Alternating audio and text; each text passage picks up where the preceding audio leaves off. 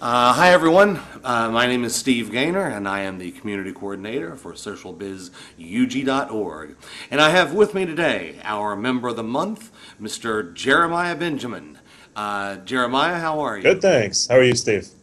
I'm doing very well. Excellent. And I want to thank you very much for taking the time to do this for us. Absolutely. Thank you. We always find these very interesting and enlightening. I hope so. All right, so let me start off by asking, tell me a little bit about yourself. What's your job title? What do you do for work? What does your company do? Basically, your elevator resume. Okay, sure. Yeah, my title is Messaging and Collaboration Technologies, basically an administrator type role for email and Quicker and same time, and moving to Connections at some point away from Quicker, and a handful of other things. I work at a company called Flexcon, and the official tagline, if you will, is we're a global manufacturer of adhesive coating, laminating, and finishing of durable materials used in graphic applications, electronics, and new products. From labeling on consumer goods like shampoo bottles or the automotive adhesives for airbag deployment to the protective film on a tablet or smartphone, our products help differentiate brands. Basically, it's we manufacture pressure-sensitive materials. I like to call them huge rolls of plastic, and it's for all different industries and all different markets. And it's pretty crazy what our products end up being on or in. So it's pretty interesting stuff. Um, Wow, that's very cool. yeah, yeah. Um, all right, then, if you can talk about it, can you tell me about any recent successes you had, what the challenges were on the project, and how you overcame them?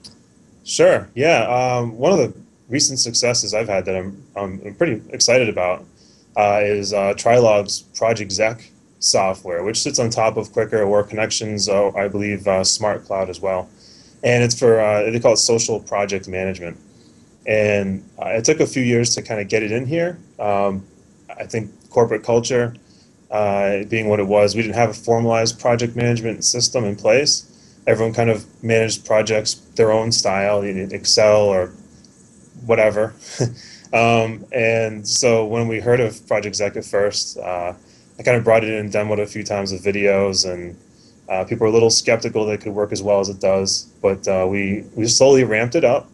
We got people on board, and now it's really catching momentum, and people are asking like, how do I get my project into Project Zec? So it's pretty exciting. We're at that point now where it's still building, but it's becoming very popular, and people know how to use it now. So it's really good. So I'm pretty excited about that. W- Were you basically kind of a project manager for Project Zach? Uh, For your company, I mean. yeah, I guess you could say that. I mean, I don't have the official title. I guess I'm one of the people that kind of a lot of times I notice kind of a gap or a hole, and I try to fill it. It's one of those things where you can try to get to know your users. I guess I like to read users like you read a good book. There's the text, and you read the text, and that's great. But to fully understand it, you have to have some context, what's going on around it. And then there's the subtext. It's what's not being said. It's what's between the lines, kind of. So for this, no one came out and said we need a project management solution. We need to formalize project management. I just saw, I just saw a lot of gaps in the project teams, and some resources are being way overutilized. People were working long, long weeks because they were tapped for every project because they're very good at what they do. And so things like that started kind of coming up. So I guess, and we looked at different things. We looked at Microsoft projects. We looked at some Excel plugins. We looked at Basecamp, I think it's called, the cloud one. And but Project X seemed like a natural fit. It's really pretty simple, pretty straightforward, and um, so yeah, I guess that was kind of my role to kind of bring it in. And now I've transitioned to training, and I'm trying to bridge the gap from the settings on the administration side to match the way that we work here, and kind of make things consistent for the users and help them understand why certain things work the way they do, and that sort of thing. Excellent, and that makes for a very nice segue into my next question, which is, how did you come to be a notes developer? What career path brought you here?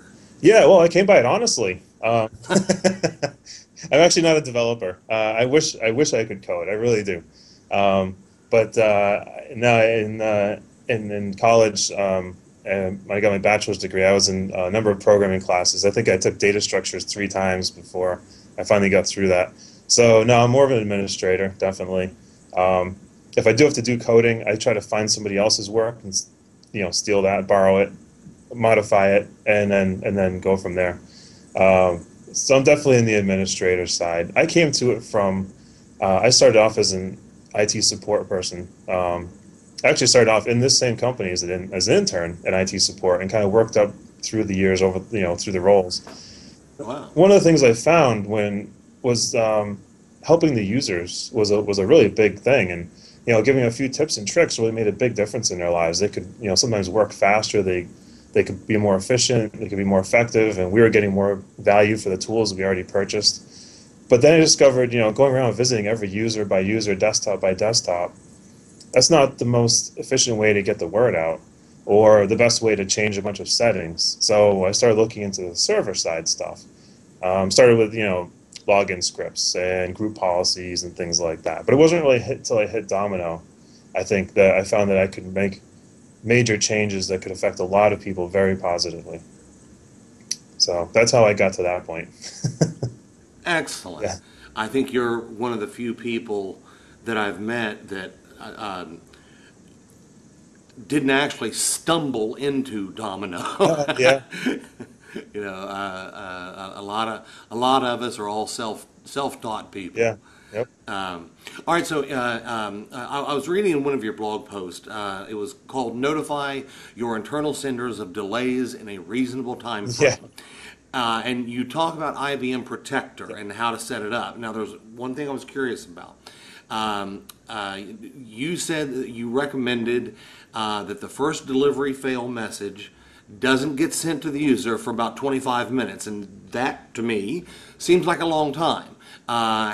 What leads you to choose those times, and can you share your reasoning on that? Sure. Yeah, it's actually a pretty simple story, and because I didn't really start in with Domino until 2007 or 8, and we've had it here since R4, I think in 1996.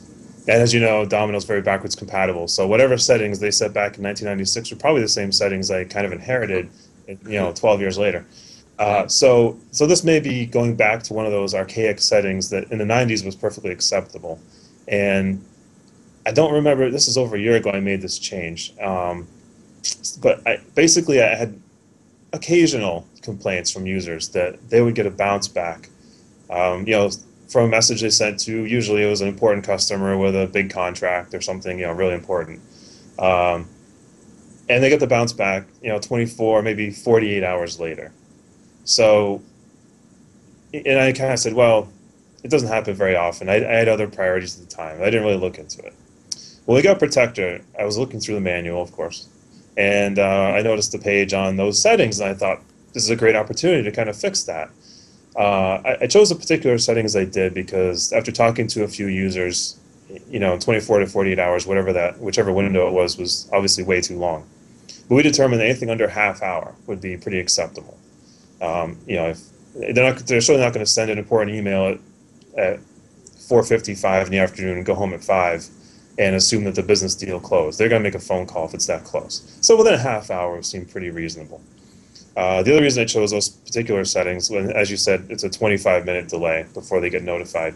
The settings we chose kind of have nice round numbers. It's easy to explain to users, and even after the 25-minute limit, Protector will try to deliver a couple more times. So even if they send it towards the end of the day, it might try to be delivered. And at the same time, being an email administrator, I have kind of a soft spot for these guys. Sometimes your server goes down. Sometimes you have, Windows updates.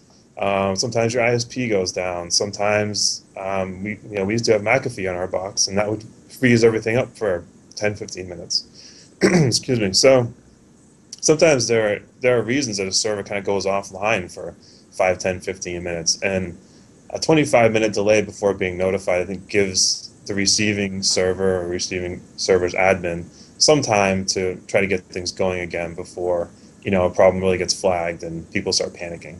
So that's how we arrived at those settings. It seems to have paid off. The users, well, I shouldn't say they're happy, but I haven't heard complaints. So I guess we can assume that it's good news. So it's been like I said, about a year, maybe over a year now, and we've had those settings in place. Seems to have worked. No complaints is always good news. Exactly. Yeah. Yeah. No news is good news in this business. That's for sure. Yep. All right, so here it comes. Okay. This is the most important question of the interview. What is your favorite movie and why? Well, if you go by the last movie I've seen 3 times in a row, I have to say Frozen, because I have 3 kids under 5. So, but of course I haven't seen the whole movie in one long stretch. I get to see little pieces of it. Um, it's one of those things. When you have kids, you don't really get to see movies too often.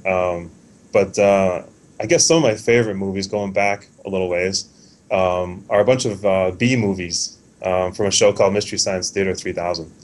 So I still have a handful of those on VHS, and every now and then, if I feel like staying up late, I'll pull one of those out after the kids are in bed, and I'll laugh my head off. So Excellent, excellent. I love MST3K. exactly.